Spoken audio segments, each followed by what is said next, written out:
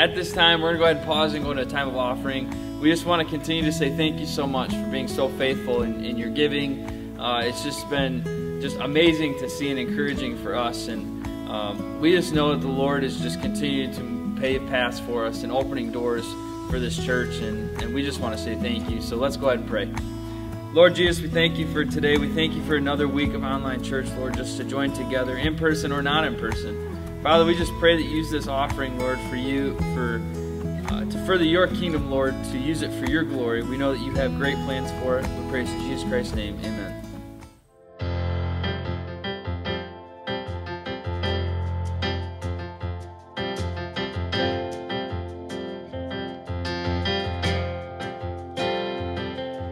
Stir up passion in my heart, God. Let it overflow. Let it overflow.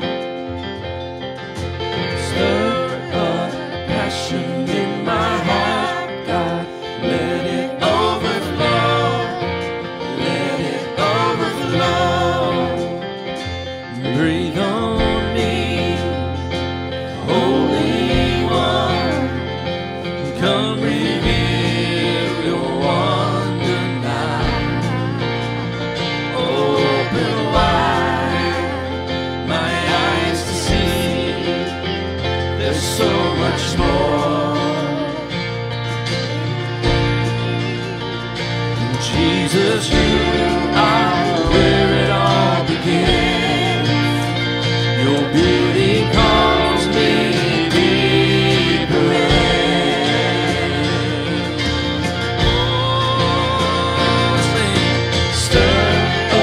Passion in my heart, God, let it overflow, let it overflow.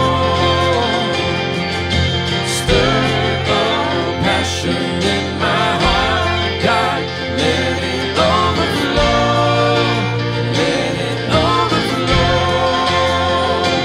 Breathe on me, Holy One, come reveal your wonder now. Open wide my eyes to see. There's so much more. Oh, I believe that Jesus, you are where it all begins. Your beauty calls me deeper in. Stir up, yeah, we sing. Stir up passion in my heart, God, let it overflow, let it overflow. Stir up passion in my heart, God, let it overflow, let it overflow. Stir up, come on. Stir up passion in my heart, God, let it overflow, let it overflow. Stir up passion in my heart, God, let it overflow, let it overflow. Let it rise, let it rise. Holy fire burn inside. Let it rise, let it rise. All for Jesus.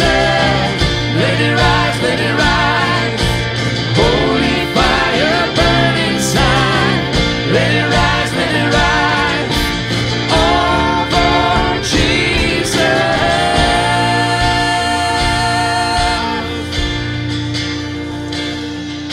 Stir up passion in my heart, God, let it overflow, let it overflow.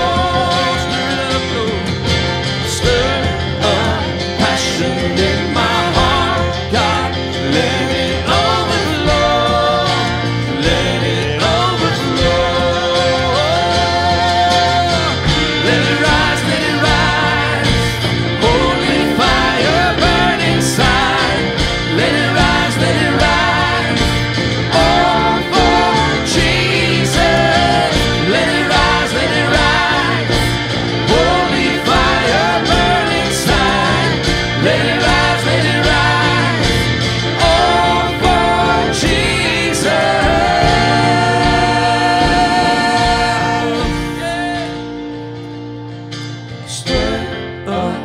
passion in my heart, God, let it overflow.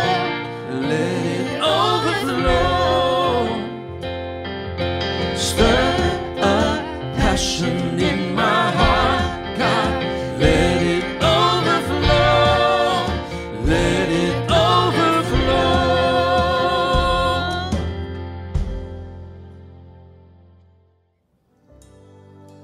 I wanna go deeper, Lord. I wanna go deeper, Lord. I wanna go deeper, Lord, with you. I just wanna seek your face. I pray, Lord, increase my faith. I wanna go deeper, Lord. I wanna go deeper, Lord, with you.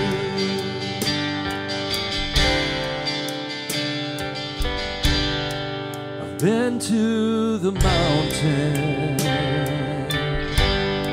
Yeah, I know how high life can be. Been through the valley, everywhere in between. I met you, Jesus. Now you're my everything. I wanna go deeper, Lord. I wanna go deeper, Lord. I wanna go deeper, Lord, with you. I wanna go deeper, Lord. I wanna go deeper, Lord.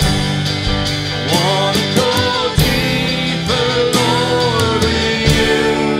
I just wanna see your face. I pray, Lord, increase my faith. I wanna go deeper, Lord. I wanna go deeper, Lord, with you.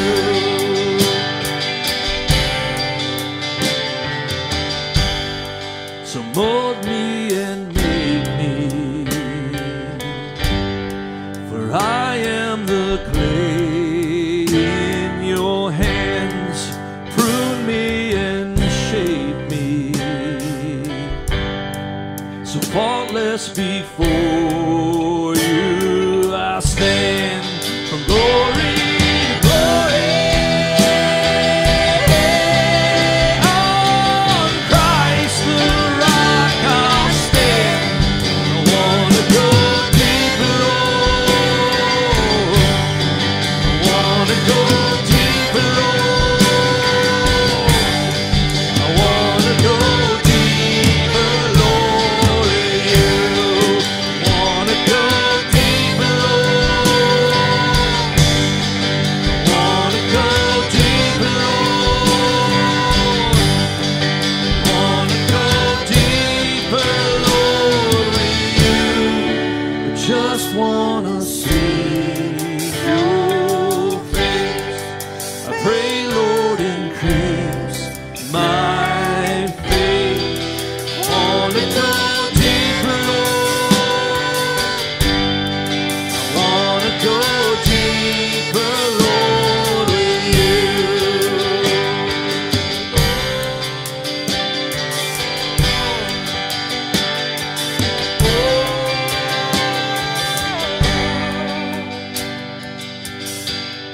So Lord, fill my heart with your word, and Lord, fill my mouth with your song, and Lord, fill my life with your love.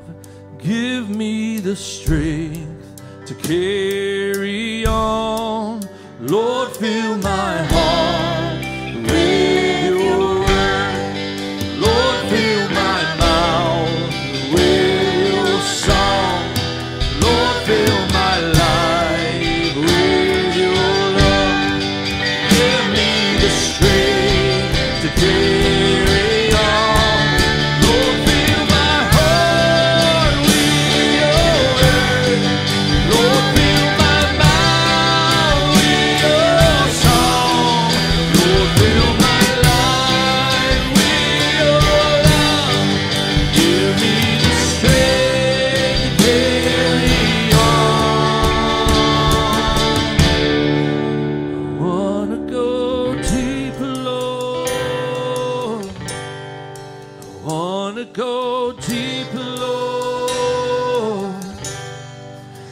wanna go deeper, Lord, with you. I just wanna see your face. I pray, Lord, increase my faith. I wanna go deeper, Lord. Wanna go deeper, Lord. I wanna go deeper, Lord. I wanna go deeper, Lord. I wanna go deeper, Lord, with you. Wanna go deeper, Lord, with you. Wanna go deeper, Lord, with you. Good morning, Journey Family Church. It's a pleasure to be with you this morning. I'd like to just start with a Bible verse, if we could. It says, "Do not be anxious about anything, but in everything, by prayer and petition, present your requests to God. And the peace of God, which transcends all understanding, will guard your heart and your mind in Christ Jesus." So I need some of that guarding right now. So let's go to the Lord in prayer as we begin today. Heavenly Father, Lord, I'm thankful to be here amongst your body, Lord. I pray that this morning we'll bring you glory, Lord. We'll bring you honor, Lord, as we further our knowledge of you, Lord, and your word, Lord. We thank you for it and the power that it has to change our lives this morning, Lord. So help us to concentrate, Lord, on you and your ways this morning. In Jesus' name we pray. Amen. So in Romans 6, verse 1 through 4, we're going to begin there. It says, "What shall we say then? Shall we go on sinning so that grace may increase? By no means," Paul says. "We died to sin. How can we live in it any longer? Or don't you know that all of us who were baptized into Jesus Christ were baptized into his death? We were therefore buried with him through baptism into death, in order that, just as Christ was raised from the dead through the glory of the Father, we too may live a new life." So that's where we're going to begin today. We're going to begin thinking about this new life. We're going to be thinking about this death to sin. And I kind of remember Michelle last week making the comment that she can hardly go a day without sinning. And I kind of chuckled, because we live there. So I'm going to begin this morning with a story. And if you didn't know, I've dabbled in pottery for nearly 20 years now. I'm not as good as I should be because I take a year off like every year. So my pottery wheel recently broke down, and we ordered the parts to fix it. And when it was fixed, then I started getting back into it again, making a few things here and there. And my youngest son, Elliot, has shown interest in pottery. And so after church one Sunday, we decided we'd go down and make a couple things. As we got downstairs, I had these 2 balls of clay pounded out and ready to go. And I said, "Son, I'll go first. I'll show you some things and remind you of some things so that when you sit down at the wheel, then you'll have an easier time, hopefully." And he agreed. He's very excited. I don't know if you know Elliot or not. Very interested in it. And so I sat down at the wheel, and he took his seat right there. And I said, "Son, there's a few things that we do as pottery guys. We set up on the wheel, and we take the clay, and we smack the clay on the wheel." And so that's what I did. And he kind of liked that part, you know. And then as I described to him what I was going to do, and then I would take and stop talking and then do what I said I was going to do. And so I said, okay, son, so we push in on the clay and it cones up and then we push down, okay? And he said, yeah, okay. So I took water and I got the clay wet and then I was quiet. And I'm pushing in and the cone comes up and then I push down. And he's very, very talkative at this point. And I remind him, son, let's just be quiet and watch and learn. And he said, okay. So I said, next thing you do is you make a dome out of it and then you put a hole in it. And I'll show you how to do that now. And so as I was nice and quiet, he starts talking again. Well, you know, this and that and the other thing. And I said, Elliot, it's hard to concentrate all the time when somebody's talking. And he says, sorry. So then comes the part where you literally raise the vessel up and give it height. And I said, now this part's very, very difficult, and I'm going to need to concentrate. He said yes. So as I start raising the vessel up, he starts talking again. And now he's reaching into my pottery toolkit here, and I lose concentration. And as the Bible says in Jeremiah 18, verse 4, and the vessel that he made of clay was marred in the hand of the potter. Right? So I knew, being an experienced potter, that it was insurmountable at this point. And I looked at him, and he knew that there was issues as well. And something happened in my heart. You know, all the warning that I needed to be quiet and concentrate, it kind of upset me. I became frustrated. I became even angry. And I took that clay and I squeezed in and down with an anger in my heart. And I ripped it clean off the wheel. And without even looking, I tossed it over onto the burlap. And I reached over and I washed my hands. And it was silent now. And I looked up at my son, and tears began to flow down his face. And the silence was replaced with crying.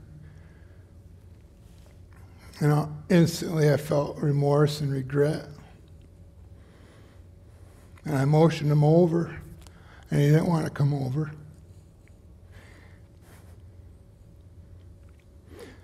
And he finally came over. And I said, son, I'm sorry. And he said, it's okay, Dad, I forgive you. Instant forgiveness shown by a child. Matthew 19, verse 13, it says, then little children were brought to him that he might put his hands on them and pray. But the disciples rebuked them. But Jesus said, let the little children come to me and do not forbid them, for of such is the kingdom of heaven. For of such is the kingdom of heaven. Have you ever wondered why Jesus said that? Well, I think for one, children forgive. And adults, man, we struggle, right? So I was going to look at Matthew 18, verse 21. It's a parable. And the parable starts like this. Then Peter came to Jesus and asked, Lord, how many times shall I forgive my brother? Up to 7 times? And Jesus said, I tell you, not 7 times, but 77 times. And as the footnote in my Bible says, 70 times 7. Right? So we're to forgive like a child over and over and over and over again. As the parable continues in verse 23, it says, therefore, the kingdom of heaven is like a king who wanted to settle accounts with his servants. Right? That's all of us. As he began the settlement, a man who owed him 10,000 talents, that's like a couple $1 million, was brought to him. Since he was not able to pay, the master ordered that he, his wife, and his children, and all that he had be sold to repay the debt. Then the servant fell on his knees. Be patient with me, he begged, and I will pay back everything. The servant's master took pity on him, canceled the debt, and let him go. That's forgiveness, right? Like a child.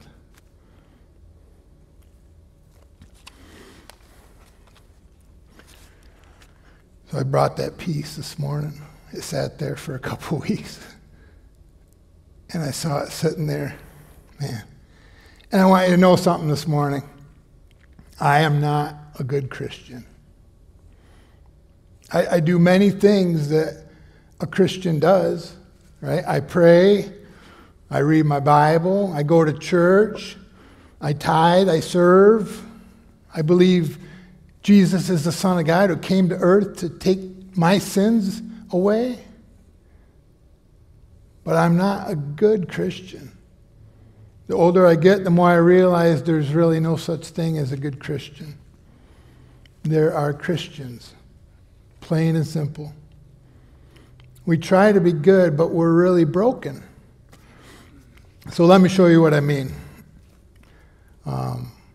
This pottery thing was Sunday, and on Tuesday, I was at work. I had my earbud in. I was listening to some news, some politics, and I heard a startling fact. It said that 1,000 black babies are aborted every day in the United States of America. We now have more abortion deaths than COVID deaths in the same period of time.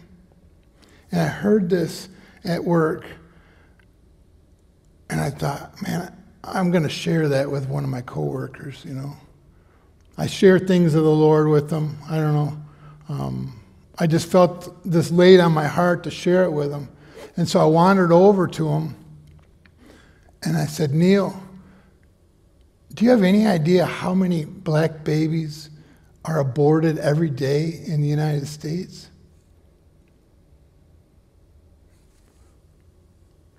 He stopped what he was doing. He turned and he looked at me, and he said, I don't want to hear it. I don't want to know. You don't want to hear it. You know. He went back to what he was doing, and man, I awkwardly stood there for probably too long, just like. So it's ironic, isn't it?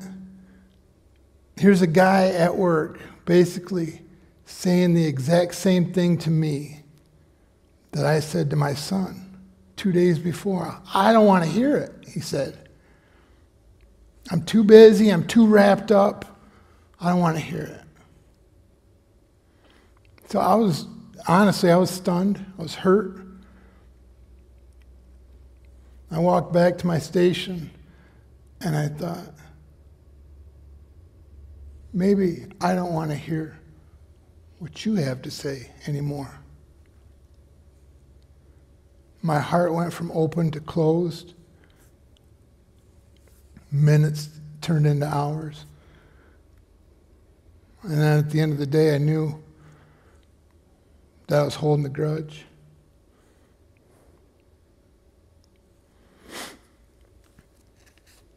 So, good Christian. So let's go back to our parable, the second half of the parable. I'll start at verse 26 to give you a reminder of what we've seen. The servant fell on his knees before him. Be patient with me, he begged, and I will pay back everything. The servant's master took pity on him and canceled the debt and let him go. But then that same servant went out and he found one of his fellow servants who owed him 100 denarii. It's like a couple bucks. And he grabbed him and he began to choke him. Pay back what you owe me, he demanded. His fellow servant fell to his knees and he begged him, be patient with me and I will pay you back. The exact same words. But he refused. Instead, he went off and he had the man thrown into prison until he could pay back the debt. When the other servants saw what had happened, they were greatly distressed and went and told their master everything that had happened. Then the master called the servant in. You wicked servant. He said, I canceled all that debt of yours because you begged me. Shouldn't you have had mercy on your fellow servants, just as I had on you? In anger, his master turned him over to the jailers to be tortured until he should pay back all that he owed. Jesus said, this is how my heavenly Father will treat each of you unless you forgive your brother from your heart.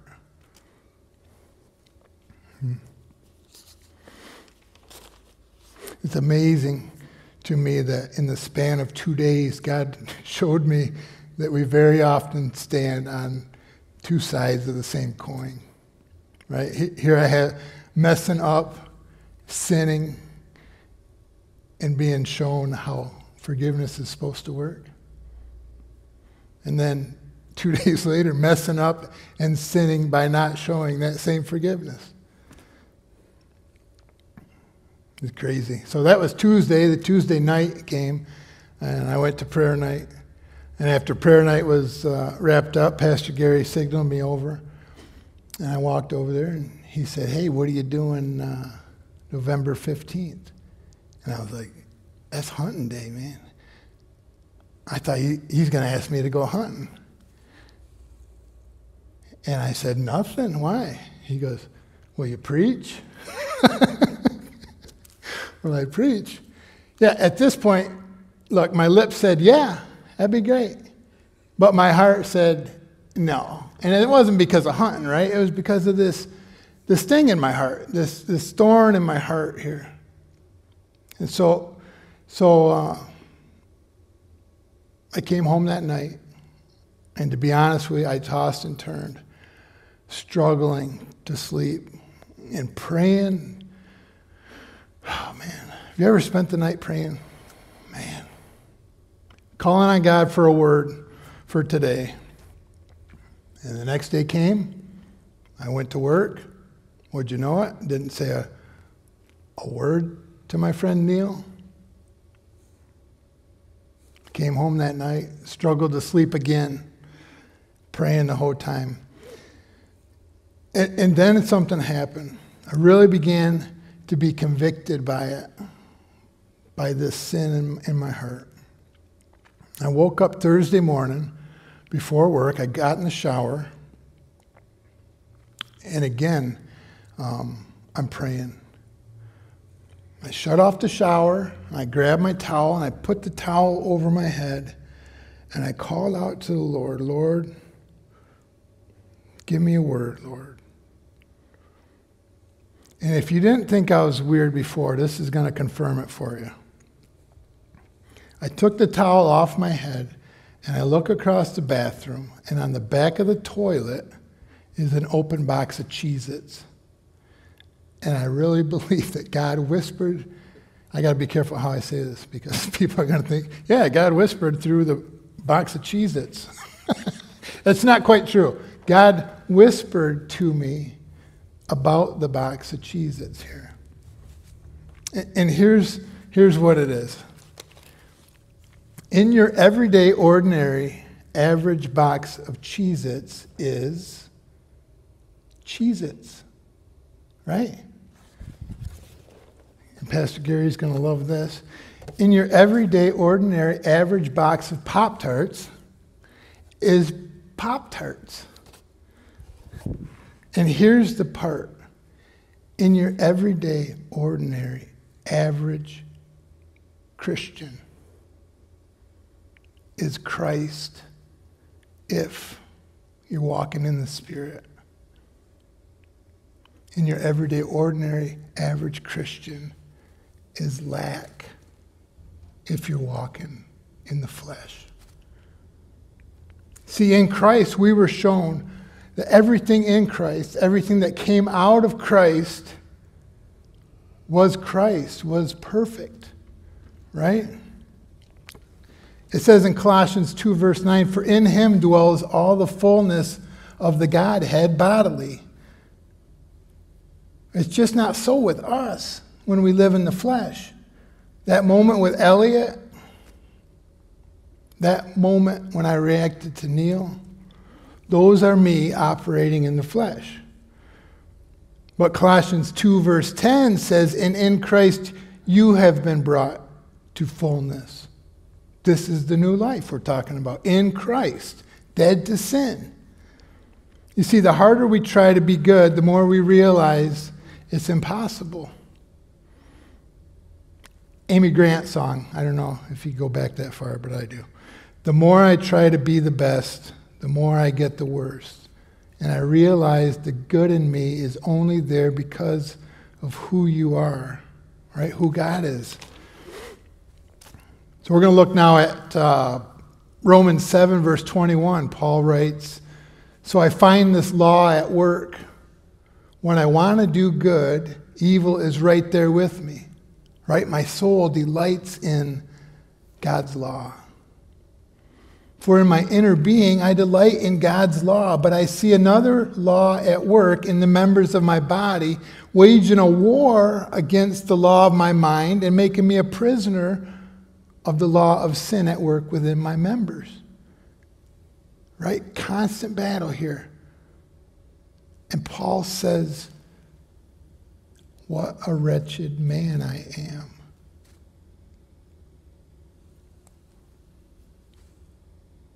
What a wretched man I am. Have you ever said that to yourself? I encourage you to say that today. I encourage you to say that to yourself right now. I encourage you to say that to God right now. What a wretched man or woman I am. You think of all the sins that you've committed against God, against man. You think of all those you've disappointed. You think of all those that you've hurt, that you showed hatred or anger to. Think of all those people that you've said, I don't want to hear it. I don't want to hear what you have to say. You should say it with me. What a wretched man I am.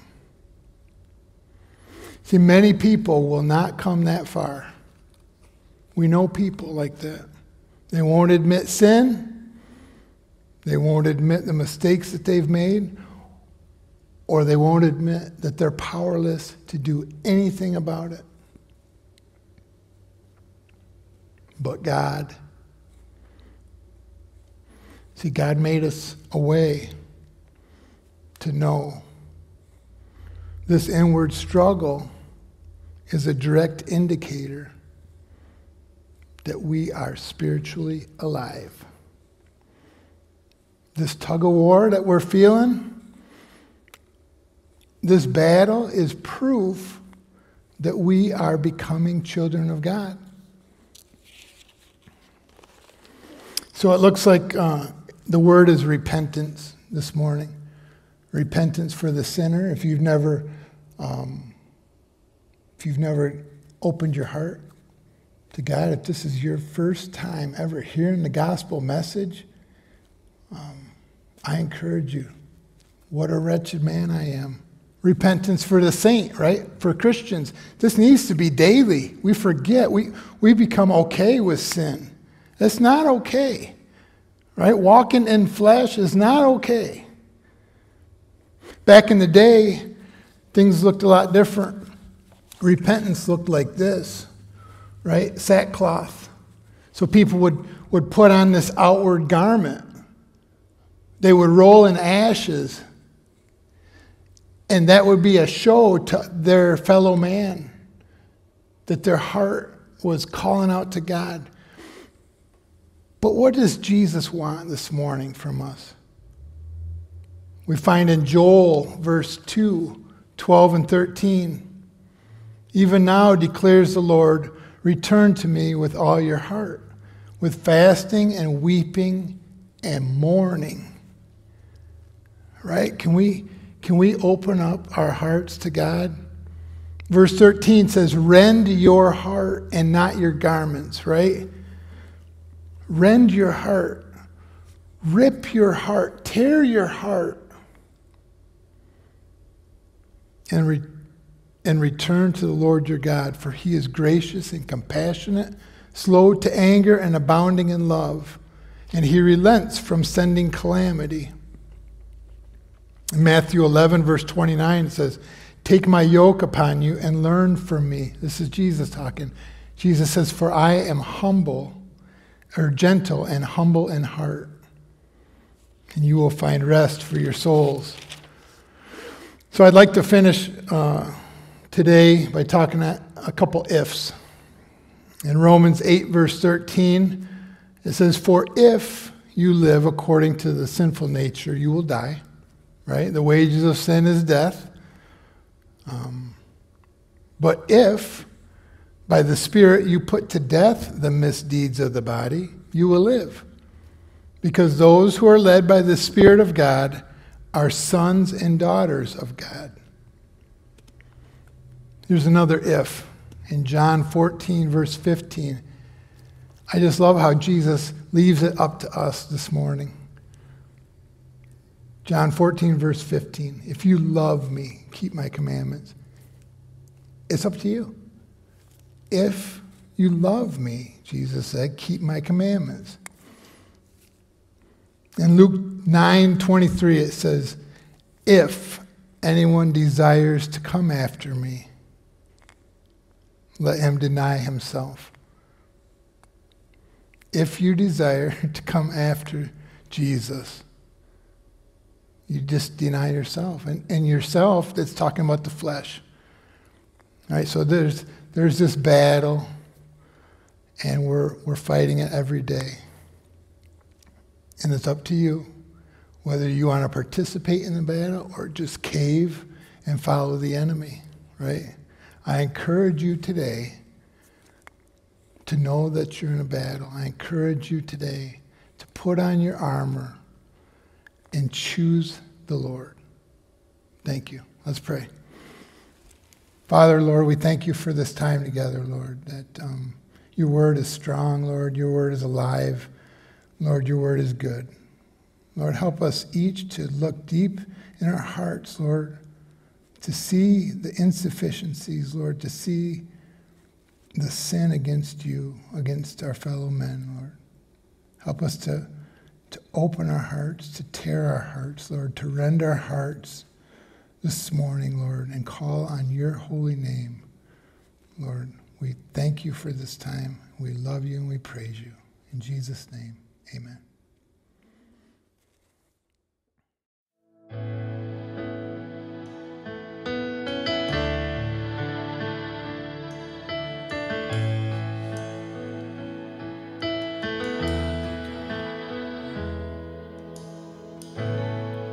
Amazing love that welcomes me, the kind